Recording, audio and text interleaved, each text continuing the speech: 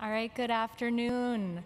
Welcome to our policy plenary session. It is my tremendous honor and pleasure to introduce Tracy Smith as the Jarvik-Russell Award winner and her talk this afternoon. As part of the program committee for SRNT, you learn a lot of things about the way the conference is structured and also the lore that goes along with it. And so the Jarvik-Russell Award winner is always introduced by a previous award winner, which I didn't know. So I reached out for some help and got another previous award winner to provide some comments in addition to mine. Hi, everyone. Like so many, I'm sorry to miss SRNT this year. It was a particularly hard decision because I'm so proud that Tracy is receiving the SRNT Jarvik-Russell Early Career Award. As many of you already know, Tracy is an outstanding researcher. I was lucky enough to recruit her to Pitt for graduate school, where she led some of the first preclinical studies in tobacco regulatory science before transitioning to my human lab, where she played a critical role in the scenic trials on reduced nicotine cigarettes. During her time at Pitt, she was remarkably productive, but more importantly, she rapidly became an independent scholar who pushed our thinking and was never afraid to explore new ideas, areas, or techniques. It was not long before I realized that I didn't really have a student on my hands, but rather a collaborator who just happened to not quite have her degree yet. On behalf of Alan, Rachel, Laura, Sarah, Sam, Melissa, and everyone at Pitt, and Dorothy, Joe, Andrew, Neil, Jen, Lauren, Rachel, and all the rest of your CNIT colleagues, I want to send our most heartfelt salute. There is no one more deserving of the award, and certainly no one more willing to do whatever it takes for science, including leaving poor Frank to fend for himself while you collected gallons of urine at a 2-star hotel for a week. And as if that wasn't enough, you went back for more, as I suspect everyone might hear about today. All joking aside, we all feel very lucky to have you as a colleague, and I know Matt, Ben, Mike, and all the folks at MUSC feel the same way. You represent the very best of SRNT, passionate, dedicated, and yet humble. I wish I was there to share this moment with you and celebrate your achievements. But congratulations. And Andrea, if you can FaceTime me, I would love to watch. Everybody take care. Please join me in welcoming Tracy Smith.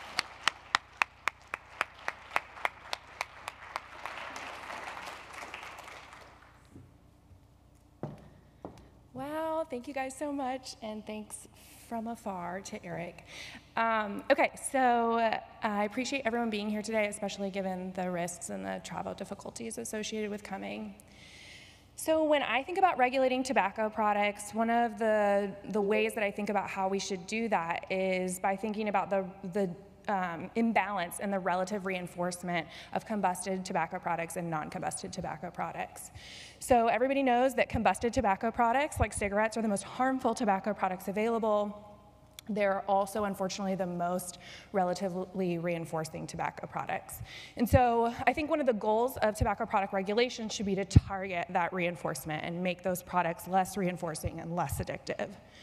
One of the ways that we can do that is by thinking about the reason that people smoke cigarettes and why they're so addictive and so reinforcing. And people smoke to obtain nicotine, which everyone in here knows. So one of the things that we could do is we could reduce the level of nicotine in cigarettes to a very low level so that those cigarettes are minimally addictive or non-addictive. And this is not a new idea, it's been around for decades, but it is new that the FDA is considering doing that. So in 2009, Obama signed the Tobacco Control Act, which gave the FDA the authority to regulate tobacco products for the first time. And they can do that if it's appropriate for the protection of public health by setting product standards. So they can require that cigarettes across the board have a nicotine level that is reduced to a minimally addictive or a non-addictive policy. So to be clear, I'm talking about like a mandated policy across the board. All cigarettes would have a very low level of nicotine in them. And in 2017, the then FDA commissioner, Dr. Scott Gottlieb, announced that that was something that the FDA was formally considering doing. So a lot of my research has focused on this research question: how would a mandated reduction in the nicotine content of cigarettes affect smoking behavior? And I've done that with a lot of different methodologies, as Eric alluded to, so I will introduce those so that you know what I'm talking about as I go through them. So that's included clinical trials, where we give people research cigarettes that have different levels of nicotine in them, and we ask people to exclusively use the research cigarettes that we provide to them in order to model an FDA policy. Human laboratory assessments, where we can ask about one specific aspect of a nicotine reduction policy or one specific dimension. And then rodent self-administration experiments, where we can answer questions that might be difficult or impossible to address in human smokers. So as an example of what the data on clinical trials related to nicotine reduction show, these are data that I collected with Eric at Pitt and as part of Scenic. And what's plotted here is the change in cigarettes per day for the control group. And we asked the control group to exclusively smoke research cigarettes that had a normal nicotine content in them for a 6-week period. These are double-blind studies, so they don't know what they get, we don't know what they get. And what you can see is that the control group smokes more cigarettes per day across the 6-week period. We call that the free cigarette effect. When you give people cigarettes for free, they smoke more of them.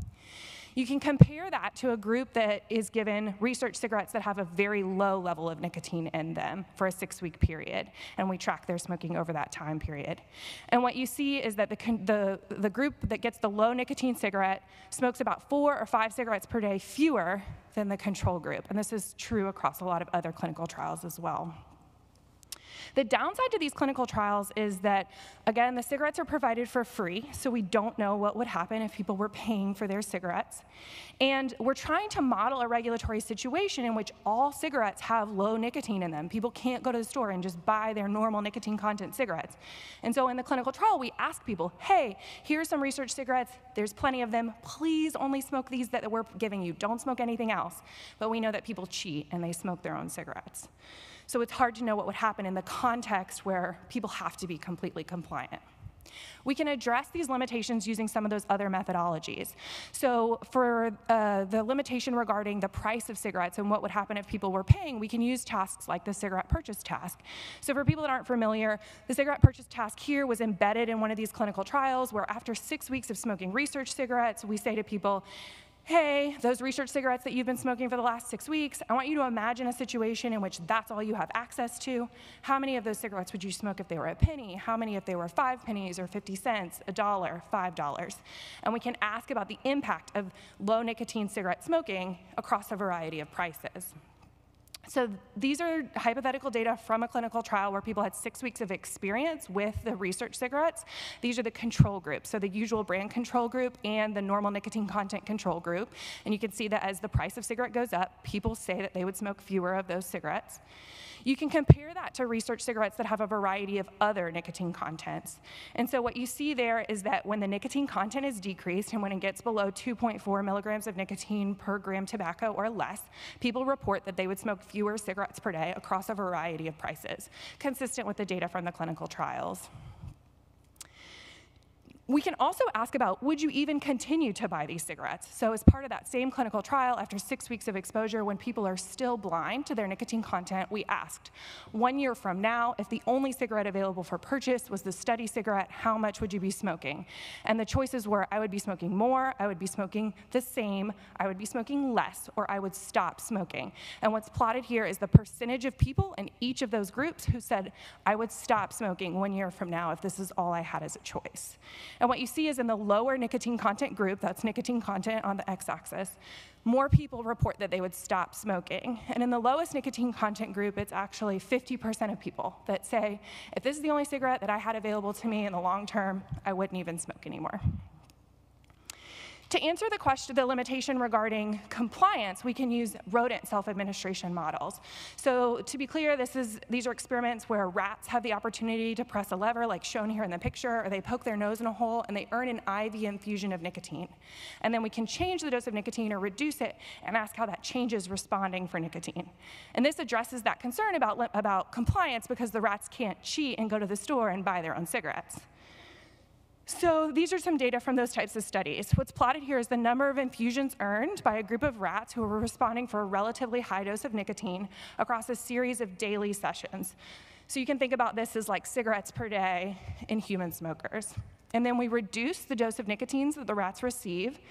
And what you see is the same pattern that I've shown you from the humans. Rats that receive a reduction in nicotine dose to a relatively high dose of nicotine continue to respond for that nicotine, similar to the control group. Rats that receive a reduction to a lower dose of nicotine, in this case 3.75 micrograms of nicotine per kilogram, they respond at a much lower rate, similar to saline substitution. So what you're seeing across the board, across these different methodologies, is the same pattern, and that is that a reduction in nicotine content is likely to result in a reduction in smoking rate, and in the case of those cigarette purchase test data I show you, we think that they're also likely to increase smoking cessation. And there are other data from other investigators that are consistent with that interpretation as well. Okay, so one of the concerns and criticisms that we get a lot about nicotine reduction is the impact of nicotine reduction on smoking initiation. And this is really important, right? So I've shown you data that imply that current smokers would smoke less. But what about people who don't smoke yet? If they smoke those low nicotine cigarettes, are they going to become addicted? And this is a difficult question for us to answer in humans because we can't ask kids to please start smoking the low nicotine cigarettes to see what would happen. But we can address this question using our rodent self-administration paradigm. So we can take a group of rats that are responding for a relatively high dose of nicotine and then reduce that dose of nicotine, in this case to one of 3 lower doses or saline. And what's plotted here is the number of infusions, an average of the last 3 infusions. And what you see is the same pattern that I showed you before. Rats that experience a reduction to 7.5 or higher continue to respond. Rats that receive a reduction to 3.75 or lower, they respond less. And then we can compare that to a group of rats that don't have a history with that higher dose of nicotine. We give them the opportunity to respond for those lower doses of nicotine for the very first time. So you can think about this as analogous to humans who have the opportunity to self-administer low-dose nicotine cigarettes for the first time. And what you see is that the rats who don't have a history with that higher dose of nicotine, they respond at a similar rate or even a lower rate as rats that do have a history with the higher dose of nicotine. So these data are encouraging because they suggest that individuals who start smoking following a nicotine reduction policy are likely to smoke at a similar rate or even a lower rate as current smokers who do have a history with the typical cigarettes that are on the market today. Okay. One of the other common concerns and criticisms regarding a nicotine reduction policy surrounds compensation. And I think this is a really important one for us to talk about. It's the idea that, well, if you reduce how much nicotine is in a cigarette, won't people just smoke more?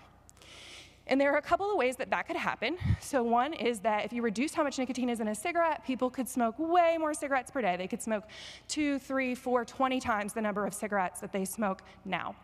The other way that it could happen is people could change how they smoke those cigarettes to smoke them more intensely to obtain more nicotine. So they could take more puffs or they could take larger puffs to obtain more nicotine. We've tried to address this in a lot of different ways because I think it's an important question. So I've already shown you data from clinical trials that are consistent with lots of other clinical trials that show that across a period of several weeks, people who smoke low nicotine cigarettes don't smoke more, they smoke fewer cigarettes per day. And that's the case here as well as in other trials. We've also tried to answer that question about puff topography using laboratory measures like what's shown here. These are data from Eric Donnie's clinical trial, where at the end of a 6-week period, participants who have been assigned to research cigarettes with lower nicotine come in, they smoke a single cigarette in a lab through a device that measures how they smoke it, and then we plot puff volume, a measure of how much smoke people were exposed to from that cigarette. And in that case, what you see is people in the lowest nicotine content actually have lower puff volume than individuals in the normal nicotine content, which is relatively encouraging. The downside to these data are that they're relatively artificial also, right? People are coming into the lab, sit in a laboratory setting, smoking a single cigarette through a machine, which is not how they smoke in the real world. In order to address that question, one of the things that we did in this clinical trial is we asked people to hang on to the cigarette butts that they smoked as part of that clinical trial. So the day prior to their week 6 visit, they collected up to 20 cigarette butts that they were smoking out in the real world as they normally would and bring them into the lab with them. We took those cigarette butts, we sent them to the Centers for Disease Control, who analyzed the cigarette butts for what's called solanosol. And using solanosol, they are able to take that cigarette butt and estimate how much nicotine the participant was exposed to from the cigarette. So this is a really cool analysis because it's not something that is invasive at all to the participants. They're smoking as they normally would. They're hanging onto the cigarette butts, and then we can tell something about how they smoked that cigarette from the cigarette butt. And so what's plotted here is the estimated nicotine yield for each of the different research cigarettes. And what you see is in the lower nicotine contents, people are exposed to less nicotine. That shouldn't be a surprise. There's less nicotine in the cigarette. We can take those data and create what's called a compensation index. And for those that aren't familiar, a compensation index is a measure of the proportion of nicotine that is recovered or recuperated by changes in smoking behavior. So anything above 0 is going to indicate that participants are recuperating some of the nicotine that was lost by increasing their smoking intensity. And so these are those data. And what you see across the reduced nicotine research cigarettes, these are 95% confidence intervals, is that the 95% confidence will always include 0. So there isn't any evidence from these data that participants are increasing their smoking intensity of these research cigarettes. Okay, one of the downsides to all the clinical trials that I've already told you about is that the participants are cheating. We are trying to model a situation in which people can't go to the store and buy normal nicotine content Marlboros, but they're doing it anyway. And so what's plotted here is the percentage of participants in the lowest nicotine content group for the trial I just showed you who said, yes, I cheated in the last week of the trial. You told me not to, but I smoked my own cigarettes. And we can take the urine that participants provide at the end of 6 weeks, and we can ask whether or not we think that they cheated in addition to what they told us, and these are those data. So the vast majority of participants in the trial are cheating, and they're lying about it. So that makes it really difficult for us to ask about what would happen in a regulatory world where people can't smoke normal nicotine content cigarettes legally. So that's their question. Would smokers then compensate? Would they smoke 100 times more very low nicotine content cigarettes if they couldn't cheat and smoke their own cigarettes? And again, this is really difficult to answer in a clinical trial because we can't lock people up and keep them from getting to the store to buy their own cigarettes. People are doing it even though we're asking them not to. And so the way that we address this question, as Eric alluded to, is that we take a bunch of smokers and we lock them up in a hotel. So we search their stuff on the way in, nobody out. We exclusively give them research cigarettes to smoke while they're at the hotel. We serve them all of their meals while they're in the hotel. We provide them with a lot of games and activities. There's charades, there's friendship bracelet making. And then we track their smoking over a period of time, as well as a lot of other outcomes. And so then we can ask, in the context of complete compliance, are people compensating? And so the design of this study is that we had a cohort of participants who came into the study together. They're there from a Monday to Friday period, 5 days. Monday and Friday are half days, so it's really 4 24-hour periods. While they're there the first time, they exclusively smoke the normal nicotine content research cigarettes. And then they go home, they spend a week at home washing out, they come back, they do the exact same thing again, except now they exclusively smoke the very low nicotine content cigarettes. We wanted to make this as real world as we possibly could, and in the real world, people are buying their cigarettes. We also wanted to prevent a ceiling effect, where people are just sitting around smoking all day because they have nothing else to do, and then we can't observe any compensation. So in order to do that, all of the participants bought their cigarettes from a cigarette store that we created, and the only cigarettes for sale in our cigarette store were the Spectrum cigarettes. We gave people a study bank that they could use to buy the cigarettes, and then at the end of the week, any money that was left in their account, they got to take with them. So it is real money. There is an incentive not to just sit there and smoke all day. After a lot of deliberation, we opted to make this study unblinded, which is different from the clinical trials I've showed you. And the reason that we did that is because we decided that in the real world, if this happens, it's something that people will likely know about, and that some people will be carrying expectancies about what will happen. Some people might expect themselves to compensate or smoke more because they know that their cigarette has less nicotine in them. And if that was going to happen and be a source of compensation, we wanted to allow for that. So participants, when they got to the hotel, were told the nicotine content of their cigarettes. So for example, when participants arrived for the very low nicotine content condition, we told them, all of the cigarettes provided to you and other participants during this hotel stay have a very low nicotine content. The nicotine content is about 97% less than what would be available in a typical cigarette purchased on the market today. So what happened? What's plotted here is the number of cigarettes smoked per day and the normal nicotine content condition across the 4 24-hour periods. So N and C for normal nicotine content. We can compare that to the very low nicotine content condition, and what you see is that in the very low nicotine content condition, there's not a significant increase across any of the 4 24-hour periods in cigarettes smoked per day. To me, there does look like there might be a small, non-significant increase on the second full day, but that is certainly gone or even reversed by days 3 and 4. That's really consistent with the variety of smoke and toxicant exposure biomarkers that we collected. So what's plotted here is expired carbon monoxide. People showed up and gave CO samples 4 times a day while they're in the hotel. So what's plotted here are the 5 days. Monday and Friday are half days, so there are fewer collections on those days. And what you see is in the normal nicotine content condition, CO is lower in the morning and then increases and stays higher throughout the rest of the day as people smoke. We can compare that to the very low nicotine content condition, and what you see again, there's no significant increase in CO in the VLNC condition, but people to me, it looks like in the afternoon of days 2 and 3, there is this small, non-significant increase in very low nicotine content in CO in the VLNC condition. That is certainly gone or even reversed by days 4 and 5. So these data are reassuring because they show that there's really no evidence of sustained compensation, even in this context of complete compliance where people can't cheat. The goal of this study was not to ask about withdrawal, it was to ask about compensation, but people ask me about withdrawal all the time because it's the type of place where if there was going to be withdrawal, you would certainly see it, right? People know they're smoking low nicotine cigarettes, and people can't cheat and mitigate that with other sources of nicotine. So we did do the 15-item MNWS across every single morning when participants were in the hotel. This is the normal nicotine content condition. And when you compare that to the VLNC condition, there is a consistent increase that's relatively mild. And this is a significant increase in withdrawal. When you ask about which symptoms is it, what kind of withdrawal are we observing? These are the 15 items. What's plotted here is the percentage increase in that symptom during the low nicotine week. And so what you're seeing, certainly the biggest symptoms where we're seeing the biggest increase and the ones that are significant are the mood-related symptoms. So angry, irritable, frustrated, and impatient. And that is what participants tell us as well, is that they're feeling irritable and struggling in that way. So it's likely that in the context of complete compliance, if smokers can't mitigate their withdrawal in other ways, that we're likely to see some mild mood-related withdrawal. I will note that even though there was some mood-related withdrawal, no one left the study, everybody made it, and people generally had positive things to say about being part of it.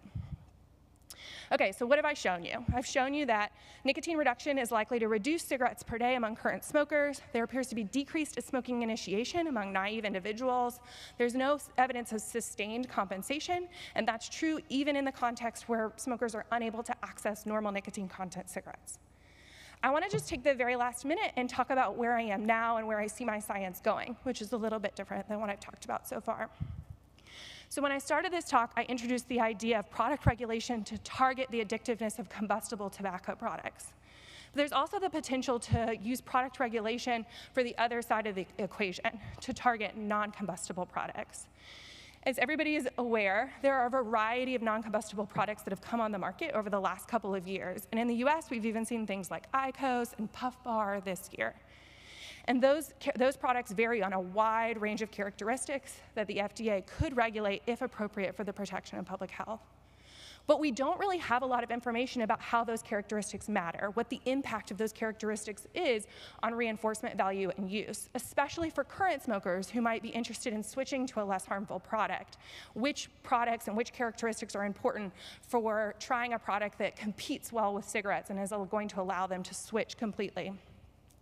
So I have a variety of studies that are going right now that focus on that question. What is the impact of e-cigarette product characteristics on reinforcement value and use? I have a recently published study that I don't have time to show you on PG-VG ratio, and then ongoing studies that focus on e-liquid nicotine concentration, e-cigarette device power, comparing generations, so for example, comparing a mod to a pod-based system like a Juul, comparing salt e-liquid to free-base e-liquid, and comparing the reinforcement value of different types of products like e-cigarette and heat-not-burn. And all of these studies focus on the impact on reinforcement value and use for current smokers who are trying to switch to a less harmful product. I'm also interested in the interplay between the two types of research I talked about today. So if we target the addictiveness of cigarettes, if we make them minimally addictive or non-addictive, they will be relatively less reinforcing than non-combusted products. And then the characteristics of those non-combustible products are likely to be more important. And I think it's important for us to ask about the impact of nicotine reduction on e-cigarette initiation. I think this could be particularly an important question to ask about in the context of that hotel setting that I described, where participants can't cheat and mitigate their withdrawal using other types of cigarettes and combustible products, and they would have a product like Juul available to them. I want to just end by thanking a lot of people who contributed not only to the studies that I talked about today, but to my professional development and growth as a scientist, and so to this award. You guys heard Eric's voice at the start of this. Eric was my PhD mentor at the University of Pittsburgh and is really responsible for my training as a scientist early on, as well as my interest in product regulation, and I couldn't be more grateful to him. My mentor at the Medical University of South Carolina, Matt Carpenter, has been incredibly influential in helping me transition into a faculty-independent role, as well as broadening my horizons to non-combusted products, and so I'm so grateful for that. And thank you so much.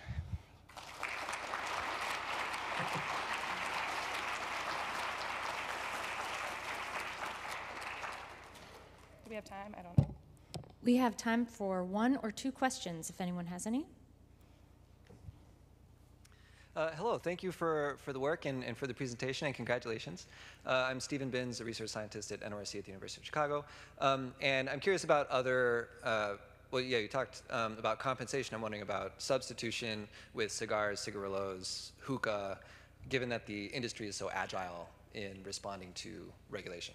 Yeah, so that is a great question to ask Mitch Zeller. I wish you were here. So in the clinical trials that I described before, we don't see a lot of that type of substitution. I think it's important to note that we've really seen a rise in other tobacco product in the last several years that we might not have observed earlier. Also, that people are cheating and smoking their own cigarettes, and that's a lot easier to do than switching to little cigars. I think that it is likely that if we implement a nicotine reduction policy, you will see substitution of either other combustible products or non-combustible products. It is my position that a nicotine reduction policy should apply to all combustible products, but that's not up to me, and so we'll see. One more question. In our previous plenary session today, we were encouraged to be positive and not negative in talking to people about their efforts to quit smoking. And so knowing that people are not being upfront honest about their use of their addictive product, you know, whatever it is, wondered if you'd make some comments about the literature that you read in preparation for your trial. And I know I have patients coming to me and saying, oh yeah, I smoke 2 packs a day and their CO level is this high and their nicotine levels are this high, and I know they're smoking more than 2 packs a day, but without that biochemical confirmation, I can't have that discussion with them, right? Without being negative or whatever. Could you make some comments about knowing that your patients are using more than they say they are?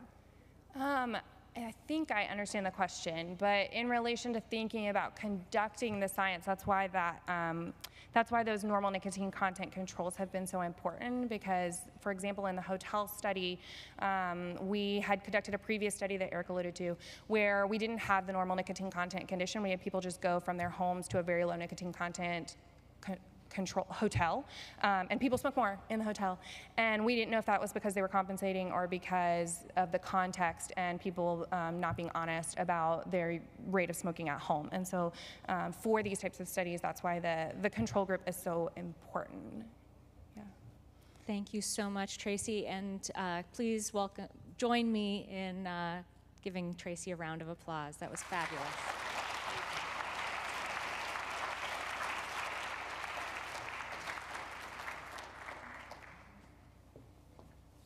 It is another tremendous honor to be able to introduce today's policy plenary talk. As we've been planning this conference, you know, we get abstracts in and we get the reviews come in, and then we meet in October to look at the conference and to look at what's come in. And it was so exciting to see a symposium session come in on the new Surgeon General's report on smoking cessation. If you can put my slides up. So we thought that this was of tremendous importance and interest to the membership, and decided to elevate this to be a policy plenary for this year's meeting. And we're so honored to have the Surgeon General here to introduce the report and to talk about the important findings. Dr. Jerome Adams is the 20th Surgeon General of the United States. His mission as the nation's doctor is to advance the health of the American people, and his motto is better health through better partnerships. Hello. Hello.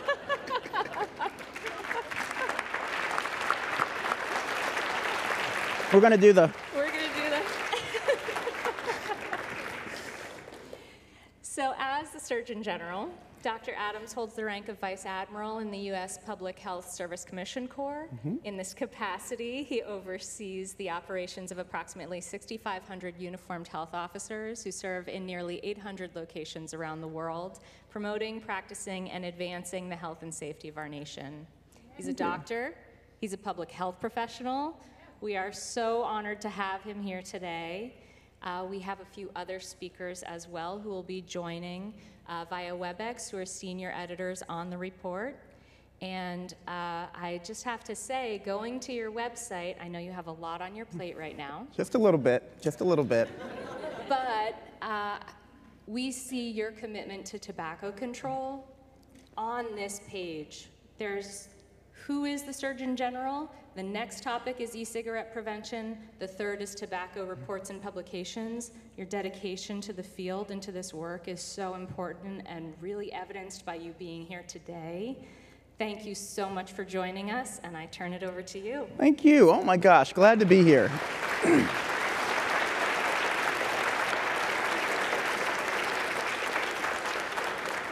Well, good afternoon, everyone. Oh my gosh, everyone stand up for a second. Stand up, shake it out a little bit. Roll your heads around. And the other way. All right, deep breath in and out. And in and out. All right, now we're ready. Okay, grab a seat. Good afternoon, everyone. Much better, much better. Thank you so much for that very kind introduction. And because it's the elephant in the room, we're going to start off talking about COVID. And I want to, first of all, say to each and every one of you that I really encourage you throughout the rest of this meeting and throughout the next several weeks to really try to be safe. Try to be safe. Try to think about those basic public health practices that we know will help keep us safe. And I want to applaud SRNT and the staff of SRNT and the Hilton for taking measures to keep you all safe. And we actually had a meeting yesterday before I came here, and I said, I want to know what you all are doing to help keep the people who are the SRNT participants safe. And I got to tell you, they had a plan that was more than 10 points for all the things that they were doing to make sure you had hand sanitizer available, to make sure you all were able to practice social distancing, to make sure you understood all the different things that you could do and that they were doing, including we talked about keeping the doors open so you wouldn't have to pull back and forth on door handles and touch door handles. But again, really want you all to be safe. I want to give you some COVID-19 context because there are a lot of people who are probably surprised that I'm here right now. Well, it's important for us to understand that more people are going to die in the next hour from smoking-related illnesses than have died in the United States from COVID-19 so far.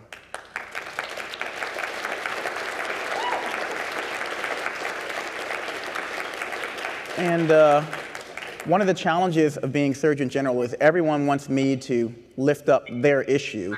And it's important for me to help America keep things in perspective, but also important for all of you to help people understand that we can't forget about one problem our society has when we're focusing on another problem, because we may end up net losing overall.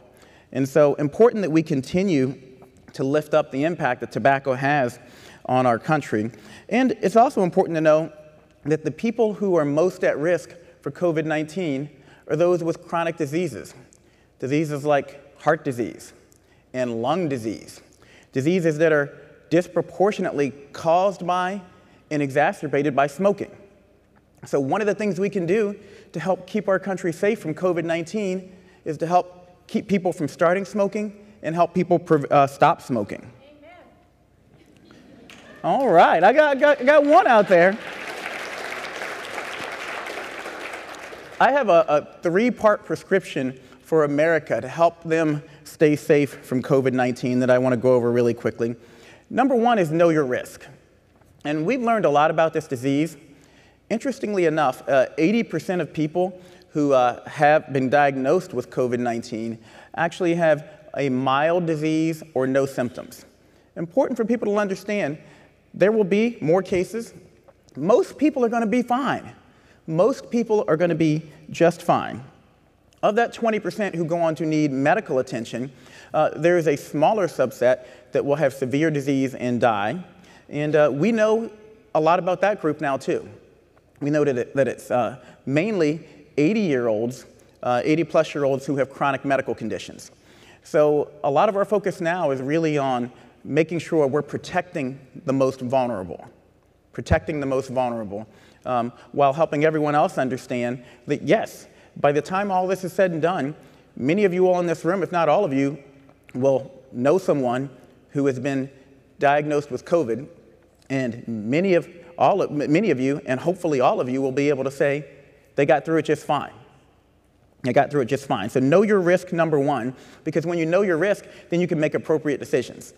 If you are a 60-plus-year-old with chronic medical conditions, you should not be here right now. You should not be in large public gatherings because you are at higher risk, which leads to number 2, understand your circumstances and environment. Once you know your risk, then you've got to say, okay, because we've all got to keep living our lives. Then you've got to say, okay, am I planning on going to the movies? Well, I'm at higher risk. Maybe I shouldn't do that. Am I planning on going? Someone asked me earlier about whether or not they should go to a wedding next weekend in Georgia.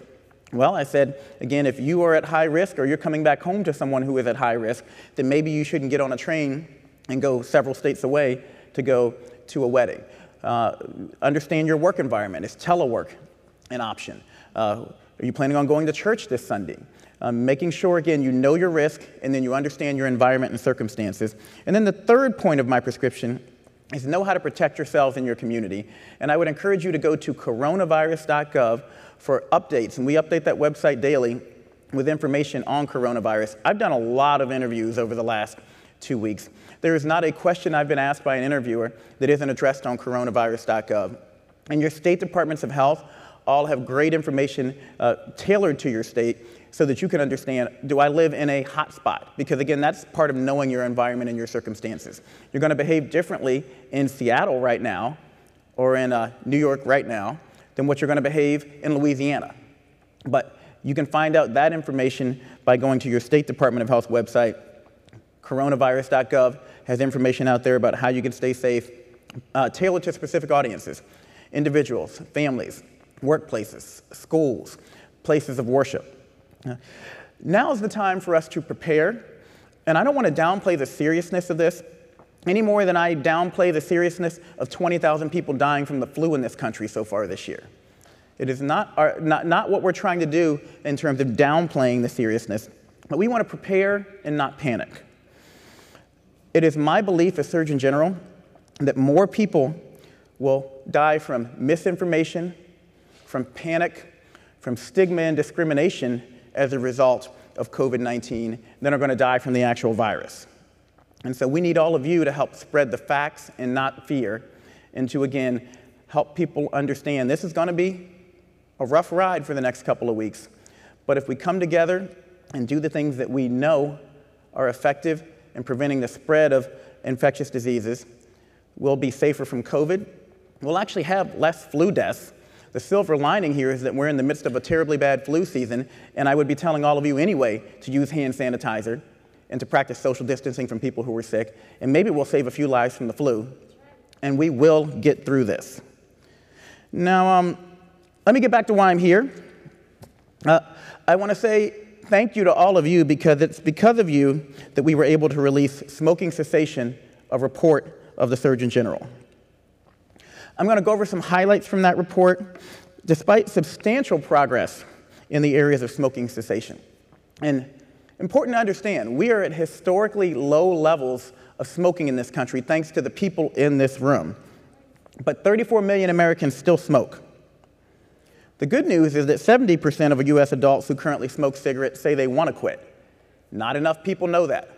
It's important for you all to be tweeting out through your social media channels, helping other people understand, because there's this misconception out there that people are smoking because they want to smoke and they don't want to quit, and by golly, they're a lost cause. And far too many people think that, but 70% of smokers want to quit.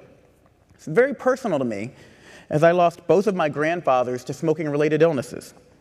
I grew up with asthma, watching both of my grandfathers smoke, riding in the car with them, having my asthma exacerbated, watching one die of a stroke and the other die of lung cancer.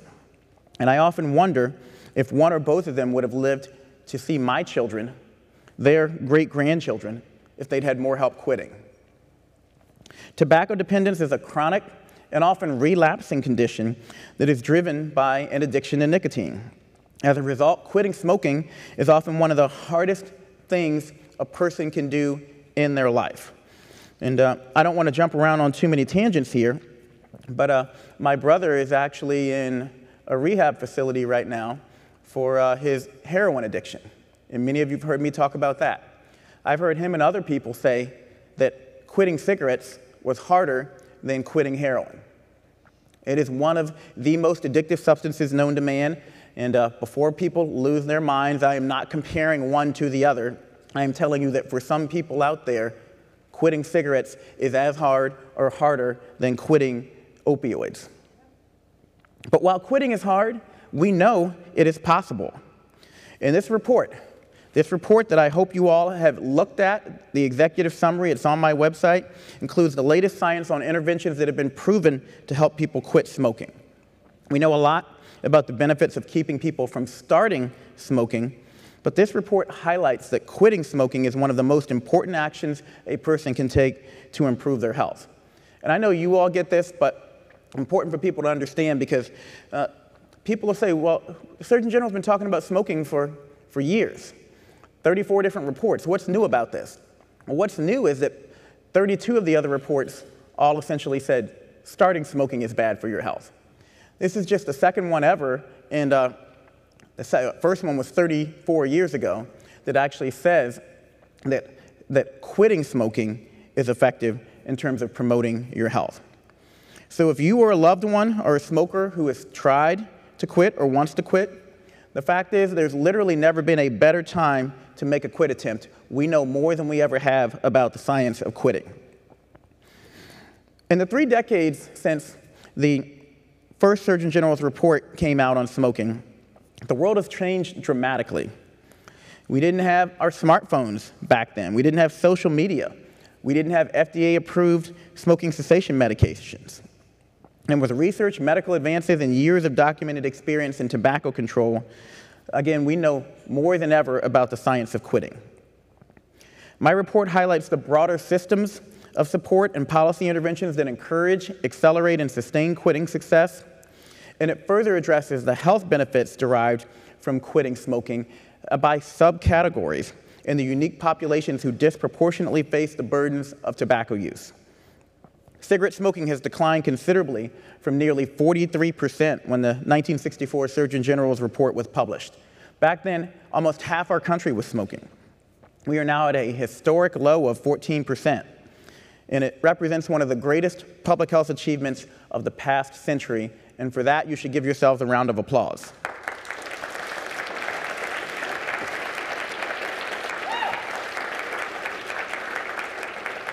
But again, 34 million U.S. adults still smoke.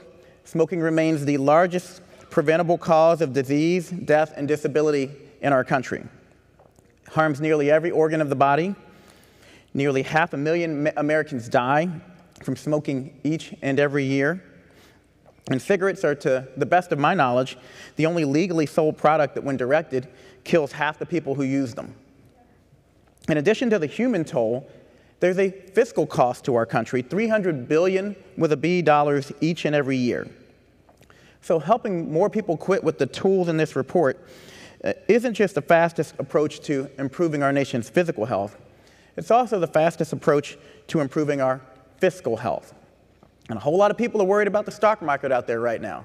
They're worried about our businesses. Number 2 cost for most companies is healthcare expenses. Number 1 driver of healthcare costs are the people who are still smoking and aren't being given the tools and the opportunity and the advice to help them quit. The report, and again, this is an executive summary, contains 700 pages of the latest science around smoking cessation, was the result of an enormous undertaking by many contributors, many of whom are in the audience.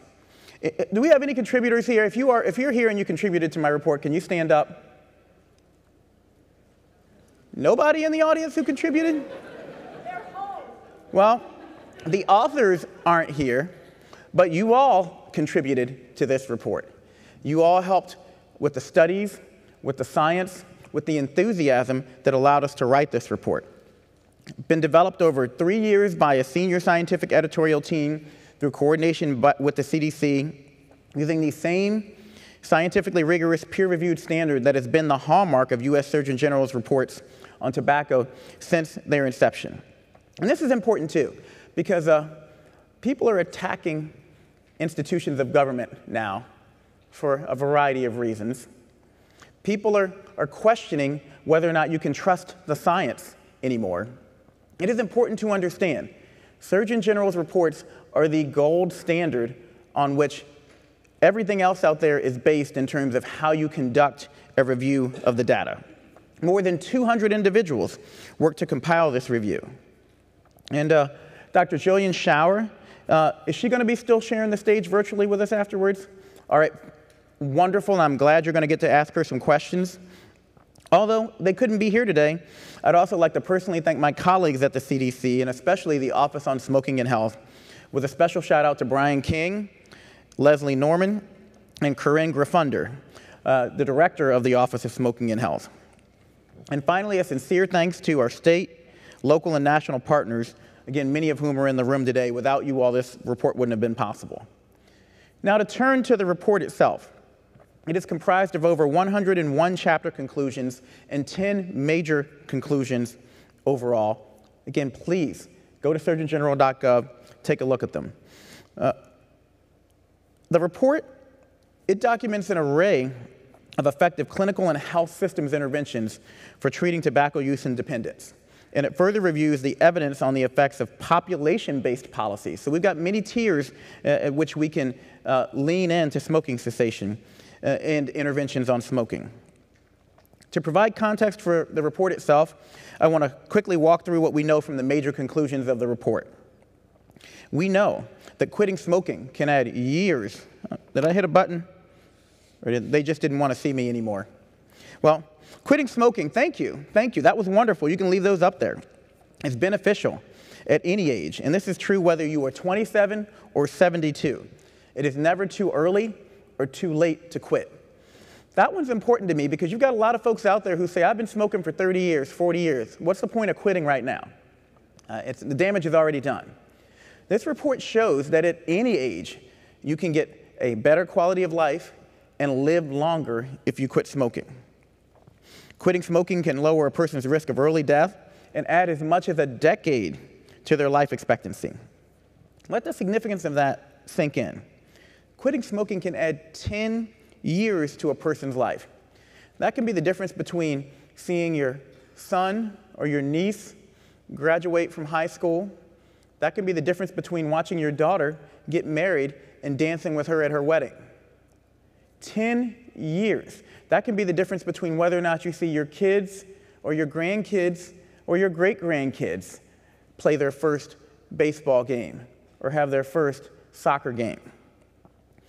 Again, smoking is costly. Findings included in the report highlight that quitting smoking can reduce financial burden on individual smokers themselves. And I love this. Talking to a guy who we added up the individual cost of smoking, and he goes, well, heck, with that much money, I could buy a new truck. Well, yes, you could. And we need to do a better job of helping people understand how much that pack of cigarettes a day or every couple of days actually adds up to if we can help them quit smoking. Because in many cases, that may be the motivation they need to start on their pathway to being nicotine-free. It also talks about private and public healthcare systems' financial burdens and society's financial burden from smoking. And quitting smoking reduces the risk for serious health conditions, including 12 different types of cancer, all laid out in the report, heart disease, lung disease, and reproductive health systems. It's interesting, and they don't like when I say this, but I think we should be telling more people this. Your love life will improve if you quit smoking. And the Surgeon General and the report that we have out there now says that. So every time you see that commercial about that little blue pill, think about the fact that we should have a commercial with a red report saying, we can improve your love life if you quit smoking. So the science is clear about the benefits of quitting smoking from a health and an economic perspective. But again, important to know that half of adults who smoke try to quit in any given year, but face many challenges. And these are laid out in the report. Over 40% of smokers, and this was the most shocking statistic to me as a provider, 40% of smokers who see a health provider each year are not advised by their health providers to quit. They are not. 40% are seeing a health provider, not being told to quit. Why is that? Because I'm a dermatologist and you came to me for your eczema. You didn't come to me to get lectured to about smoking. I'm an OBGYN. You came for your annual pelvic exam. You didn't come to be lectured to me about smoking. Well, as a doctor, we took an oath to heal people. And by golly, yes, I want to take care of your eczema, but your quality of life is going to be improved to a greater extent, and you're going to live longer if we lean into your smoking and take just 30 seconds to ask, advise, and refer you to the quit line, as any other thing that I can lean into. 2/3 of smokers who try to quit don't use FDA-approved medications and counseling, which have been proven to increase the probability of quitting. And I know there's a lot of people out there who, well, I don't want to say a lot, but there are people out there who knock some of the FDA-approved quit medications. The fact is, there are 7 FDA-approved quit medications. There are different options for different people, and combined with behavioral counseling, they double your chances of quitting. They double it. Another challenge is that disparities in smoking and cessation behaviors persist in our nation. And as a black man who has lost several family members to smoking, I think it's important that we lift that up. The prevalence of cigarette smoking remains highest among persons with a GED, persons with behavioral health and substance use disorders. The report says 40% of the combustible cigarettes in this country are consumed by people with a behavioral health and substance use disorder. 40%. Why? Because we think they have bigger fish to fry. But if you help them quit smoking, you empower them, and you actually improve their behavioral health. Persons who are Medicaid enrollees and the uninsured smoke at higher rates. American Indian and Alaska Natives smoke at higher rates. Members of the LGBTQ community smoke at higher rates and don't quit as often. Persons who live in the Midwestern and southern regions of the United States, and I've seen it just walking on the streets here in Louisiana. Many more people smoking here than in Washington, D.C. We need to make sure we're targeting our interventions to the persons who are most at risk. Persons with a low annual household income, and then disabled persons. So again, 34 million Americans still smoking. The problem is that where I live in Tysons Corner, Virginia, I don't see many of these people on a day-to-day basis. A lot of our country thinks we've got this smoking problem licked. And it's up to you all to make sure we dig in to those communities that are most affected and give them the tools so that they can quit. We learned that cigarette smoking can vary greatly among other subgroups. A smaller percentage of Hispanic and Latino adults overall smoke, but the number of cigarettes smoked per day is highest among Cuban and Mexican smokers than smokers from other Hispanic and Latino groups. Smoking cessation opportunities, including quit attempts, receiving advice to quit from a health professional, and using cessation therapies, also vary greatly across populations. And as an example, African Americans are less successful at quitting than white and Hispanic cigarette smokers. We need to dig deeper into why that is and lean into those communities with culturally and ethnically sensitive interventions.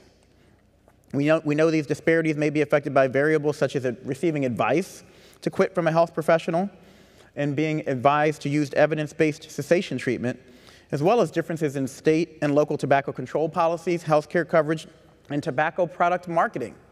We know the tobacco industry has a long history of marketing to many of these subpopulations that I talked about. So there's still much more work to be done, and this report helps us understand where and how we should be targeting our efforts. While quitting smoking may not be easy, it is possible, especially when people who want to quit, and again, 70% of smokers want to quit, 50% make a quit attempt every year, are connected to proven treatments that are both safe and effective.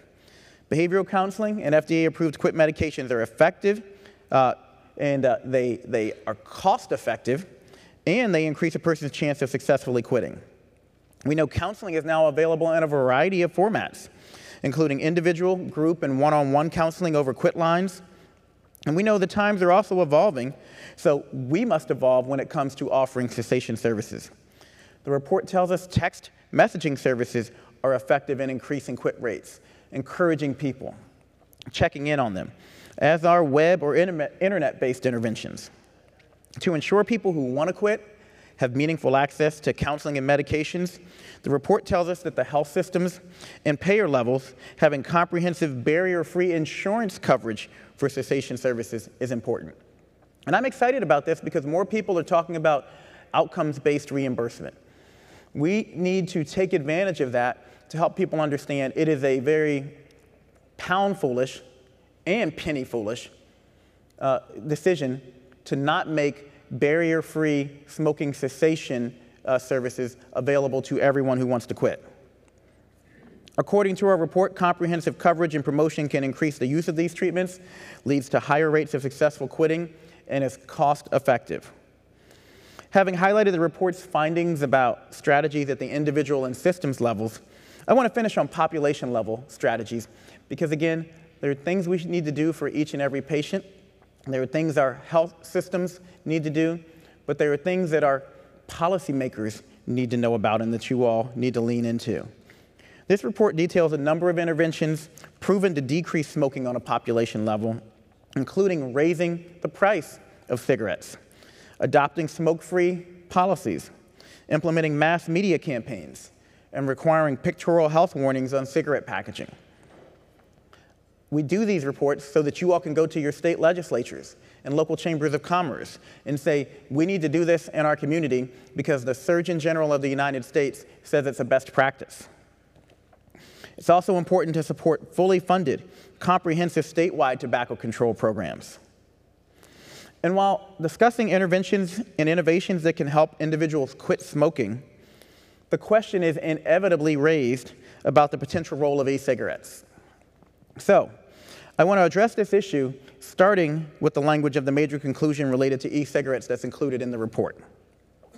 E-cigarettes, and this is the language I'm reading here verbatim, and I want to remind you again, gold standard, 200 experts from all across the world looked at the data and decided that this was the appropriate language to summarize the most currently available data on e-cigarettes in terms of whether or not they help people quit smoking.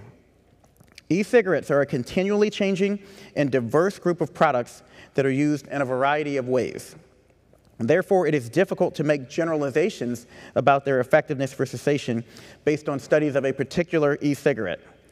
And the 200 people who contributed to this report said, there is presently inadequate evidence to conclude that e-cigarettes in general increase smoking cessation. Now, I've heard powerful accounts from many individuals, and any of you all who follow me online know that there is no shortage of powerful accounts on my social media feed from individuals who have used e-cigarettes to quit smoking. But this report is based on experts reviewing the totality of scientific data about what works on a population level to help people quit. And these experts concluded that more research is needed on whether, how, and which e-cigarettes might be an effective quit aid and to better understand the health effects of e-cigarettes. And I say that to you all not as an admonition, but as a challenge. We need more research. We need you all to look at which types of e-cigarettes, which dosage, which additives, which combinations, which subpopulations are going to be effective to help people quit, so that we can make a real and genuine recommendation to people that is based on the science. It's also important to note that irrespective of ongoing research related to e-cigarettes as a potential cessation tool for adult smokers, this cannot, it must not, it will not come at the expense of escalating rates of use of these products. So I want to be clear. E-cigarettes are not safe for youth, for young adults, for pregnant women, and for adults who currently do not use tobacco products. And we have to continue to message that while we're doing the research to figure out when, where, how, if e-cigarettes are on a population level an effective cessation aid for adults who smoke. I know this was a lot of information. Hopefully it provides a snapshot of the richness of scientific data and findings included in the 700 pages of this overall report. I would have brought the other one, but it was too big to fit in my suitcase. But findings like those contained in the report are crucial to inform ongoing efforts around smoking cessation. And we know that the science will continue to evolve and help to improve our understanding of what works to help people quit. I want America to know that smoking cessation, a report of the Surgeon General, is a blueprint for continued, coordinated, and collective action amongst each of us as stakeholders. The intent behind the development and release of Surgeon General's reports is not only to report on the science, but to encourage application of the science to improve the health of our nation. Otherwise, those 700 pages are just a doorstop sitting in my office. Most of the 34 million American adults in America who smoke cigarettes want to quit. It is incumbent upon all of us to connect them with the effective treatments and the motivation to help them do so. We need to really lean into the barriers that are preventing them from doing what they already want to do, but are finding it difficult to do. We know coordinated efforts providing treatment and support across multiple sectors can help people quit smoking for good. Equipped with both the science and the resolve, we have the ability to end the tobacco epidemic in America. Working together, we can take the completely preventable tragedy of tobacco-related disease, disability, and death, and make it a thing of the past, so that no other Surgeon General has to stand before you and tell you that he lost both of his grandfathers due to smoking-related illness. In closing, I want to thank SRNT for inviting me to speak today, for making accommodations to keep all of you and to keep me safe. And I want to encourage you to keep doing what you're doing to help make America healthier and to help make America tobacco-free. Thank you.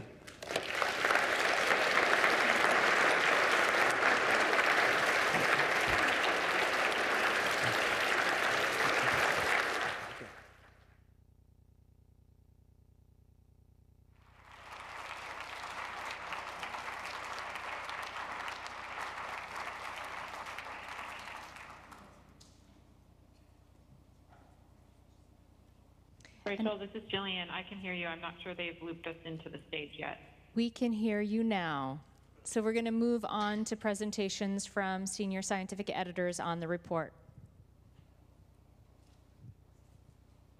Thank you so much, Dr. Adams, for your leadership on this important public health issue. I am Dr. Rachel Grana from the National Cancer Institute's Tobacco Control Research Branch. And it is my true honor to be here, even if virtually, with Dr. Schauer to represent the senior scientific editorial team and share the important findings of this 2020 SGR on smoking cessation.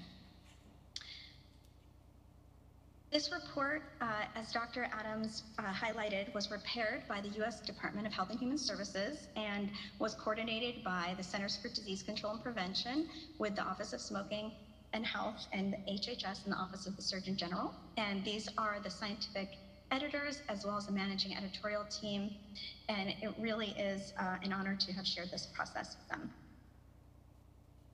All of the funding to develop the report was provided by the US government, and therefore there's no industry funding, and we will not discuss any off-label medication uses today. So as Dr. Adams reviewed, this is a very carefully constructed and standardized process to develop a Surgeon General's report and takes time to execute. The report was compiled using a peer-reviewed, balanced, comprehensive process, which is really designed to maximize scientific rigor and impartiality. And under the leadership of the team of senior scientific editors, the report chapters were written on the topics that people are experts on. The content of the report was peer-reviewed by additional experts. Following that peer review, even more senior scientists and other experts examined the scientific integrity of the entire report. And after that process, the whole report goes to agency clearance. And now we are at the gratifying stage where we get to share it with an important audience like all of you here today. I also want to highlight the many companion materials that were expertly prepared that are both in print and online and carefully created to reach the public and our intended audiences, of course, for use in our communities and clinics to ensure we can put these findings into action and help people who smoke and use tobacco. And as these numbers show and were highlighted earlier, the development of this Surgeon General's report is an incredible effort by hundreds of people, including 32 chapter authors, 46 peer reviewers, 20 senior scientists, that has now culminated in 8 very comprehensive chapters on this topic, 10 major conclusions, which were so expertly highlighted by Dr. Adams, and 101 chapter conclusions. So really a quite monumental achievement. And as has been the standard for Surgeon General's reports for many years, this report utilizes a 4-level hierarchy of categorization for interpreting the evidence. So I wanted to make sure that we all understood what those are today. So the 4 categories are that the evidence is sufficient to infer a causal relationship, the evidence is suggestive but not sufficient to infer a causal relationship, the evidence is inadequate to infer the presence or absence of a causal relationship, or the evidence is suggestive of no causal relationship. And consistent with past SGRs on tobacco, there are frequently offered recommendations for research, policies, or actions that are not just limited to those causal categories made in the report. As you heard from Dr. Adams, this is the first Surgeon General's report since 1990 to focus solely on quitting smoking, and highlights what we've really learned about smoking cessation over the past 30 years. The report was organized into these 8 chapters covering patterns of use, new biological insights into cessation, health benefits of cessation, benefits on morbidity, mortality, and the economic costs, smoking cessation interventions, and the population strategies that promote and support cessation, as well as a vision for the future steps to maximize the benefits of smoking cessation for all. It also touches on areas with implications for smoking cessation, like e-cigarettes, and the regulatory approaches like reducing nicotine content in cigarettes. So Chapter 1 mainly focuses on providing an overview of the report and the current landscape of smoking cessation since the 1990 report, and contains the 10 major conclusions, which Dr. Adams already presented today. So Dr. Schauer and I are really going to focus on drilling down just a bit further to some of the major findings from each of the remaining 7 chapters. I'm going to focus on chapters 2 to 4, and then Dr. Schauer will focus on chapters 5 to 8 and wrap up our remarks today. Let's begin with Chapter 2. Chapter 2 documents the key patterns and trends in cigarette smoking cessation in the United States. It primarily focused on adult data, but there are data and conclusions about cessation among youth and young adults as well that I'm not going to have time to go into today, but I think are very important to highlight, and that you all know that that is there. So some of the major, the evidence review really illustrated that in the US, we've had a lot of progress in the past 30 years. More than 3 out of every 5 adults who were ever cigarette smokers have quit smoking. And by measures of smoking cessation behavior, past year quit attempts and recent and longer term cessation have also increased in the past 2 decades among adult cigarette smokers. But as Dr. Adams really emphasized and drove home nicely for everybody, we have a lot of progress to make. Despite these encouraging indicators, 34 million Americans still smoke, and cigarette smoking remains the highest among certain subpopulations, such as people with mental health conditions and substance use disorders, low FCS status, Medicaid enrollees, lesbian, gay, bisexual, and transgender adults, and American Indians and Alaska Natives.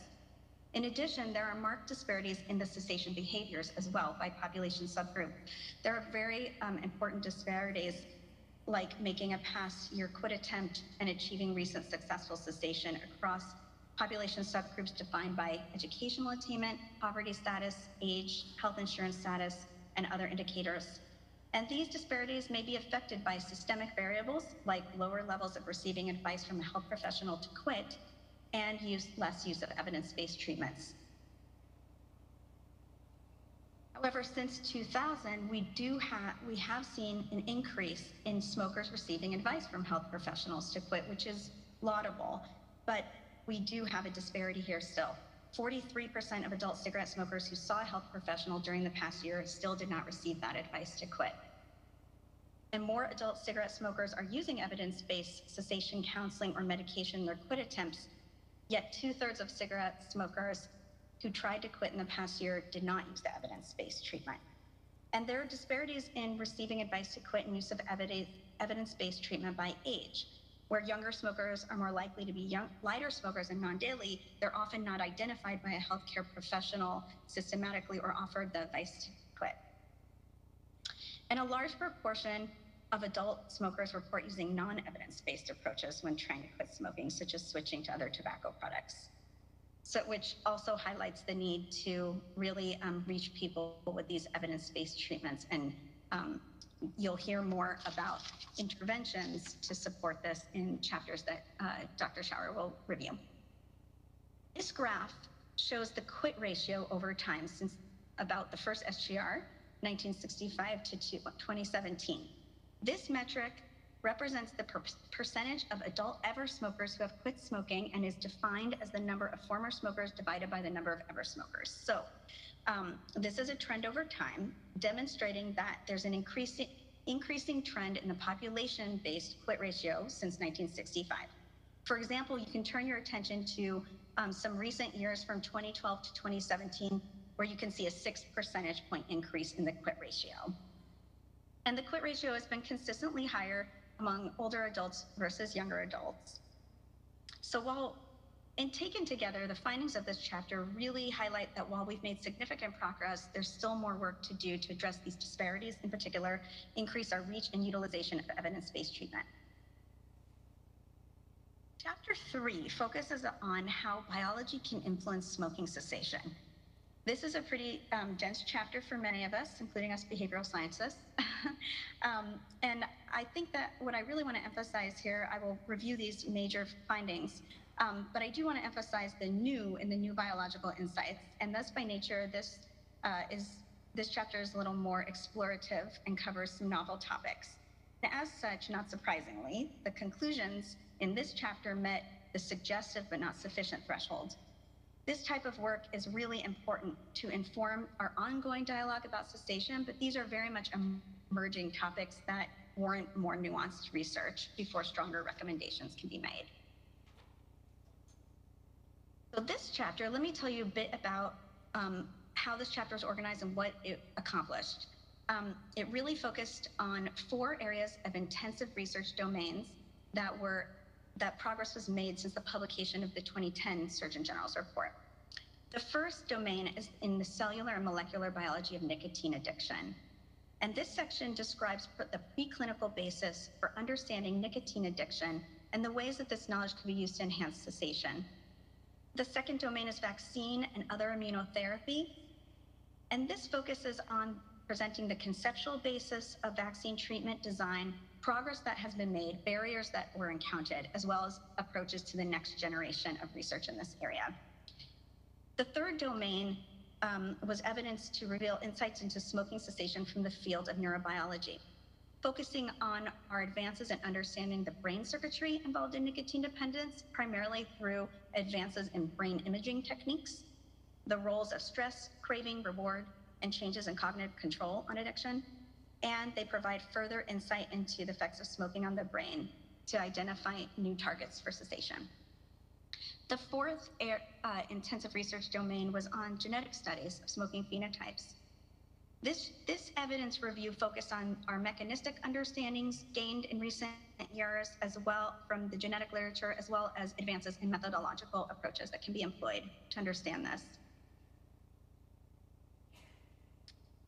So rather than read all of the conclusions on this slide, which would take a bit more time than we have today, I'm going to just summarize some of the major takeaways from this chapter.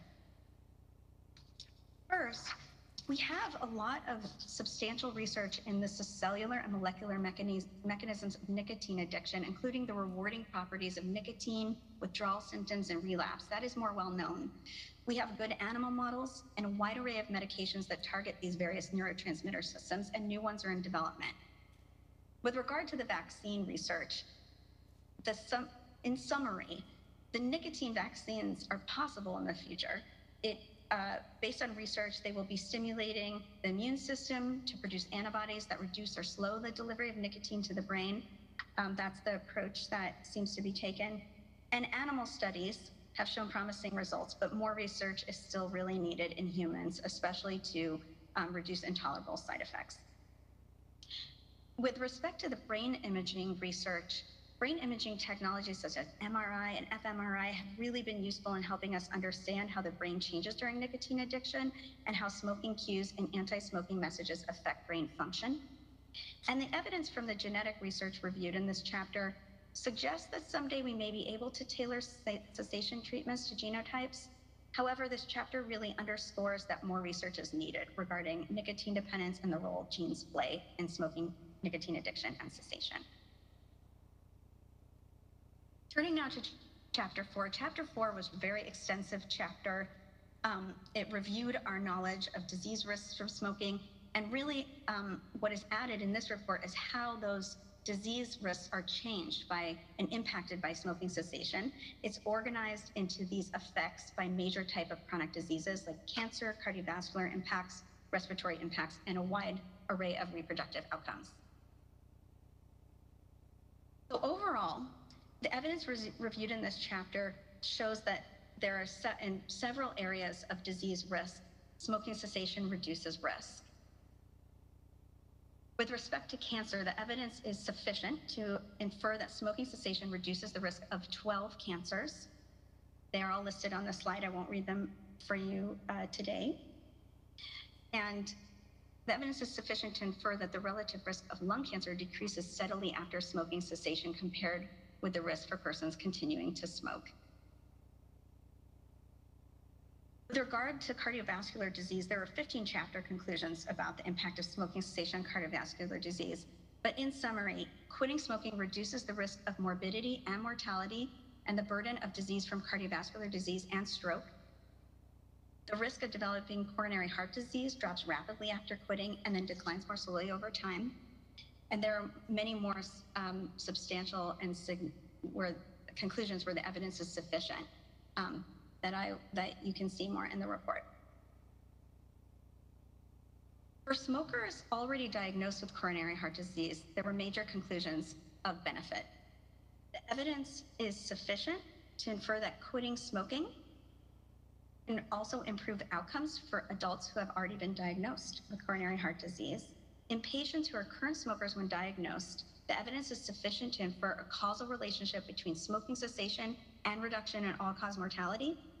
It's sufficient to infer a causal relationship between smoking cessation and reduction in deaths due to cardiac causes and sudden death. It's sufficient to infer that a causal relationship between smoking cessation and reduced risk of new and recurrent cardiac events. With regard to chronic obstructive pulmonary disease, previous Surgeon General's report have really elucidated the many ways that tobacco smoke injures the lungs and causes respiratory injury and contributes to chronic respiratory disease and health benefits from smoking cessation for COPD. The present evidence reviews serve to reinforce that quitting smoking remains the only known way for persons with chronic obstructive pulmonary disease to reduce their loss of lung function over time, and for adults who currently smoke to reduce the risk of developing COPD. And the last subsection of chapter 4 under the health benefits covered the impact of cessation on several different aspects of reproductive health, as evidenced by the 21 chapter conclusions. To summarize many of the main findings, though, here in brief, the evidence is sufficient to infer that smoking cessation by pregnant women benefits the health of them for themselves and that of their fetuses and newborns. The evidence is sufficient to infer that women who quit before or early in pregnancy gain more weight during gestation than those who continue to smoke. And the evidence is sufficient to infer that smoking cessation during pregnancy reduces the effects of smoking on fetal growth, such that quitting smoking early in pregnancy even eliminates the adverse effects of smoking on fetal growth. So what that means is that smoking cessation before or in early pregnancy reduces the risk of delivering a low birth weight baby. So as you can see, there are many very well-documented health benefits for smoking cessation. And now I'm going to hand things off to Dr. Jillian Schauer to provide an overview of the remaining chapters and a good wrap-up of our presentation today. Thanks so much. Thanks, Dr. Grana. Do you want me to do the slides, or are you going to do that? No, that's okay. Now I'm going to stop sharing and you can share. Okay, gotcha. Hello, everybody. This is Jillian Schauer. Hello from Seattle. And my apologies that I can't be with you in person. I'm a senior consultant to the Centers for Disease Control and Prevention, as well as a co-director of the Tobacco Studies program at the University of Washington. Let me just share my screen and I'll pick up where Dr. Grana left off at chapter 5. So chapter 5 considers broad indicators of the burden in relation to smoking cessation. Hopefully it's launching for you. There you go. And it includes morbidity and mortality, economic costs, and this type of information, I think the senior editors of the report felt was vital to include in this report because it can inform smokers about the potential benefits of quitting, and it can really serve as a strong rationale to provide interventions to help increase cessation. So again, very briefly, we're just giving you highlights.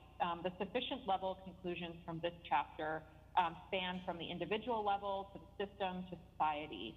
There was sufficient evidence to conclude that smoking cessation improves well-being, quality of life, overall health status. There is also sufficient evidence that smoking cessation reduces mortality and increases the lifespan. And there was sufficient evidence that smoking has a high cost to smokers, health systems, and society. There was also sufficient evidence that smoking cessation interventions are cost-effective. Moving to chapter 6. Chapter 6 and chapter 7 are very meaty, robust chapters.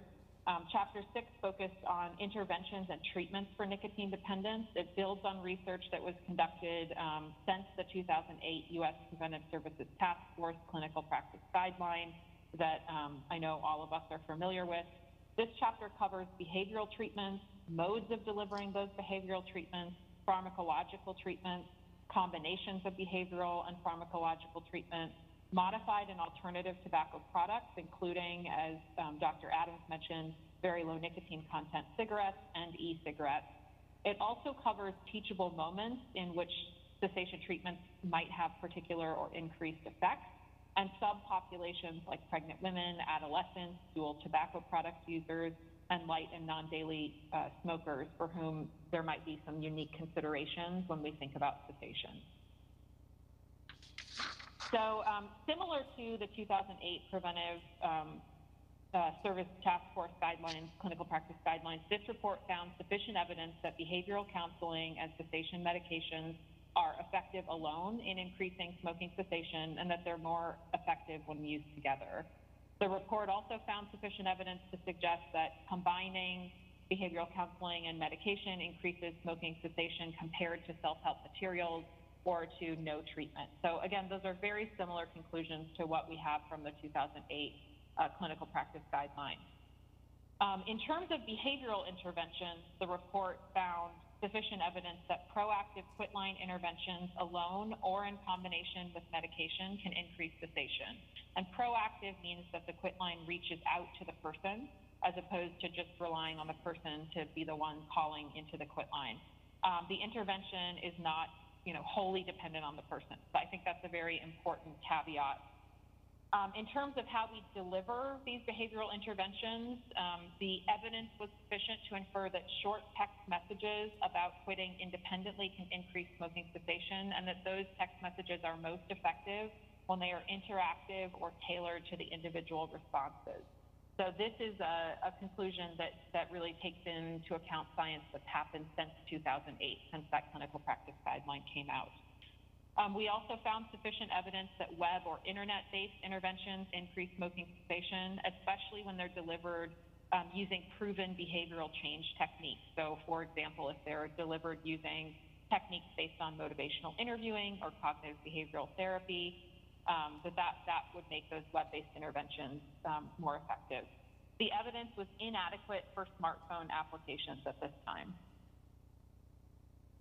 In terms of medication treatments, the evidence is sufficient to infer that combining short and long-acting forms of nicotine replacement therapy can increase smoking cessation compared to using just one form of NRT. Again, this is an advance based on the science since 2008, and something that I think the senior editors as well as the Centers for Disease Control feel is important that we work to put more into practice. So combining medications has value. The evidence was suggestive but not sufficient that preloading, which means you're starting a medicine in advance of a quit attempt, especially with the patch, can increase cessation. In terms of modified and alternative tobacco products, the evidence was suggestive but not sufficient that very low nicotine content cigarettes can reduce smoking and nicotine dependence and can increase cessation. Some of the challenge in the body of work that exists, and for those of you who were in the room for the speaker before us, I think she really highlighted the spectrum of work in an excellent way.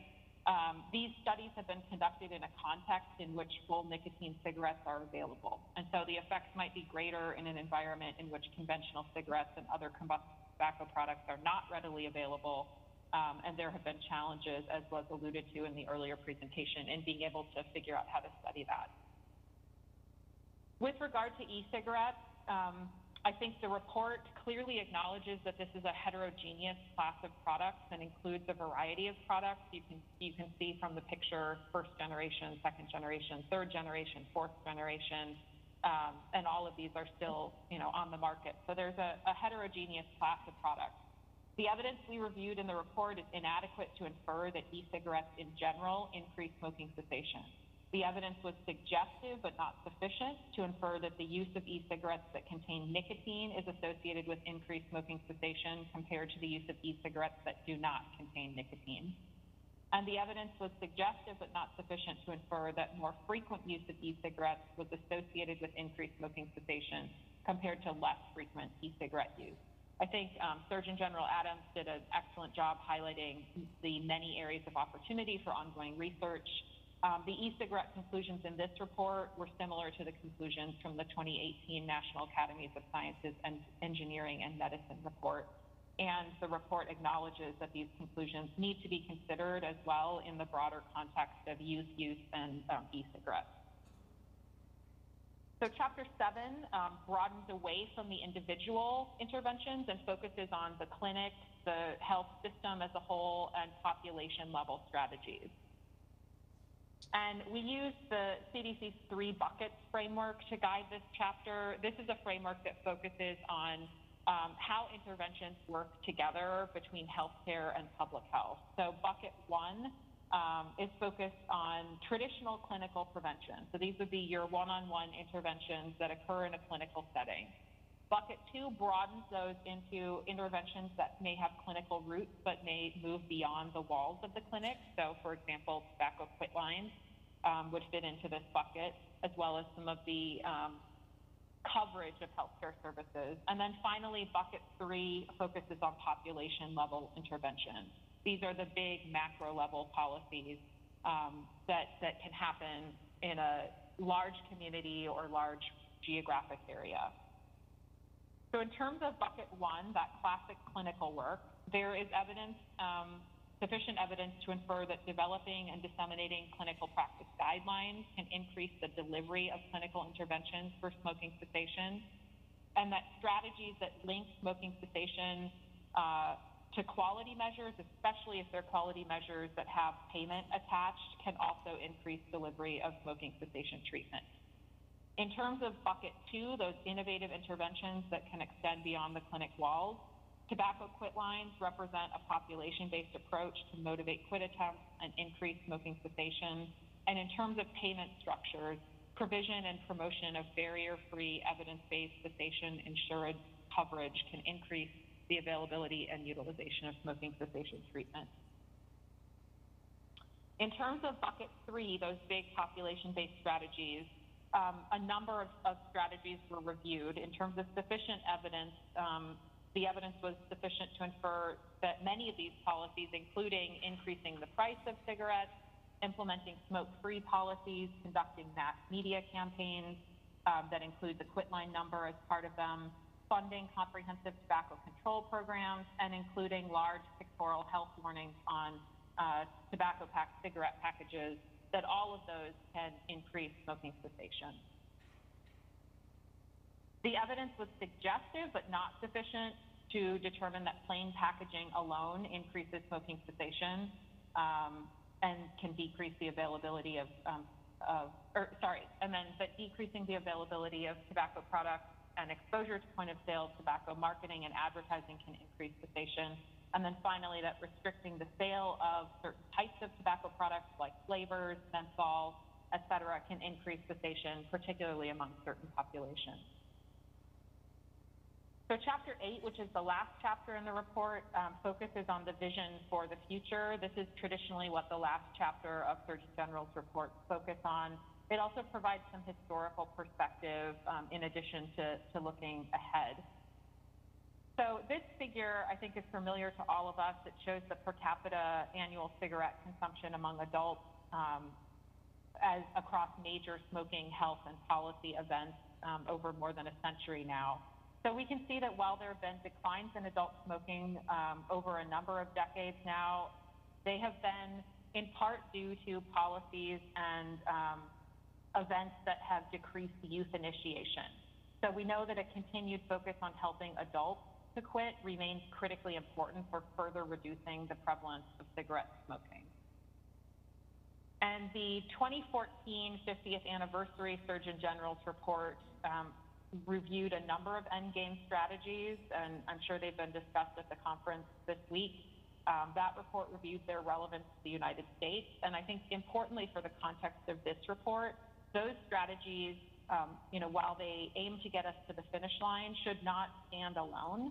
Employment of any of those strategies, which you can read here, should be coupled with a focus on tobacco cessation and the delivery of the interventions and evidence-based approaches that have been detailed in this report. So key takeaways from this report as we wrap up this presentation, and I think Surgeon General Adams highlighted many of these, so I'll be brief.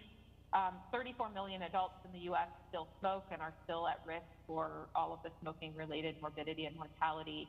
One of the most important actions they can take is to quit smoking, and this is true regardless of their age or how long they've been smoking. There are proven treatments and strategies to help people quit smoking. I think importantly, this report reviews some of the advances in those treatment areas since the 2008 clinical practice guidelines. And in addition, we need to ensure that people have access to these interventions, as well as we need to continue to explore novel strategies that can continue to help people quit. So I think to end the toll of this tobacco use epidemic, the evidence-based strategies in this report must be fully implemented, sustained with sufficient intensity and duration. And if this doesn't happen, we know that 500,000 Americans will continue to die each year from smoking-related diseases and exposure to secondhand smoke. Millions of Americans will continue to live with serious smoking-related diseases, and it will cost our society hundreds of billions of dollars. So smoking cessation is definitely an important part of this equation. I've shown here some of the resources that Surgeon General Adams mentioned as well that are available for all of you to get more information about the report. And I think I went fairly fast, so I think we do have some time for questions. I'm not sure how that will be moderated in the room, but thanks for your time and attention. Thank you, and a big round of applause.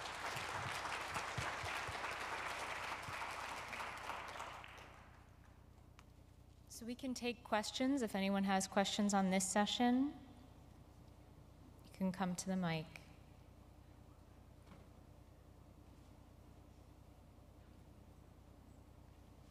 Please. Deborah Arnott from ASH. Just to say, brilliant to have this presentation and great to have the Surgeon General here, really impressive. I just wanted to pick up on e-cigarettes because the medicines regulator in the UK basically came to the conclusion that there is very good evidence for nicotine replacement therapy to be effective in helping smokers quit, and that on that basis, as long as e-cigarettes could be shown to deliver nicotine at least as effectively as NRT, that efficacy is proven. So what they are looking for in applications for a medicines license isn't proof of efficacy, but proof of delivery and safety and reliability, et cetera, et cetera. In that context, I'd just really like to ask for comments and also for why there isn't more research going on. I mean, you know, there was a slide about all sorts of other things which are suggestive of maybe being helpful, like vaccines, which are going to be really expensive and take a long time to deliver. If in the US they believe there isn't sufficient evidence, where is the research going on to prove whether or not e-cigarettes can be effective in quitting? Because actually that's a really important conclusion to reach, given that this is something which, if we can accept that there is sufficient evidence, can be delivered quite quickly and easily, unlike many of the other interventions that are being looked at. Rachel, do you want to start? Yeah, sure, absolutely. Thank you, Deborah, for your question. First, I want to say that I think one thing that's notable about this report is, and the conclusions that were made in the analysis of the literature by the experts that provided it and our team, is that, you know, it's really consistent with our National Academy of Science, Engineering, and Medicine review. So in that way, it didn't really change that much. I understand that, you know, the project study was out post that report and may be considered, of course, and was considered in the SGR. But I think looking at the totality of the evidence is important. It's that the totality of the evidence here and that was reviewed, which included studies in other countries, as you note, where the RCTs have been able to be conducted, which is not the case here in the United States, really still found that there wasn't sufficient evidence to infer substantial benefit and that there's still inadequate evidence. I think that the issue is that there's still mixed findings and that all the evidence has to be taken into account from all the types of study designs, including longitudinal, observational, population-based study designs. So we also acknowledge that there are different contexts across different countries in terms of the policy environment as well as the use patterns. In the United States, as you know, we have experienced a huge increase in youth use to what has been termed by the Surgeon General himself epidemic proportions. So I think we need more research still, and there's really, you know, a very important consideration to understand and balance the potential benefits to smokers with the potential risks that right now, at least in the US, are very real to youth using e-cigarettes and becoming addicted to nicotine. As you alluded to, there are policy issues in this country with investigators needing to obtain an IND to do to do trials where the endpoint is smoking cessation for trials for therapeutic intent with these products, and that is not able to occur at this time. But there is ongoing research funded in the United States regarding observing use patterns, including impacts on cessation, as well as switching studies. So there is evidence that will inform this, but we do acknowledge the point that you're bringing up. Great. Jillian, do you want to add any? Nope, that was very thorough. Okay, we have another question. Thank you. Hi, it's Masuma from University of York. First of all, nice presentation, lots of things we have learned. I just wondering, considering the wider determinants of health, that perspective. We know smoking is highly associated with social deprivation, like poverty, unemployment, this type of wider determinants. So in cessation, in any part of this Surgeon General's recommendation, was that point addressed? Or any future guidance, how the studies could address that? Thank you. Yeah, thanks. This is Jillian. Thanks very much for that question, and I think that's an important point that there are a broader set of social determinants of health that may be impacted. As the Surgeon General noted, this report was 700 pages, just reviewing things that were very tangential to cessation, and I think we, as a senior editorial team, felt like there were a lot of opportunities to make improvements in those areas. So some of the chapters touch on some of the determinants that you mentioned in a cursory way. For example, chapter 3, which focuses on the epidemiology, talks about some indicators that fit into sort of that social determinants of health category, but there's not a chapter devoted to it, and it was not a huge focus of this report, in large part because there's a lot of effort that we felt was needed really just on some of the proximal variables. But I do think that that's important context, and appreciate you raising that question. Rachel, do you have anything to add? No, thank you so much. Seeing no more audience questions, I want to thank you both, Rachel and Jillian, for being present with us today and for your work on the report. This was a great session, and we'll move on to afternoon sessions. Thank you again. Thanks, everybody. Thank you.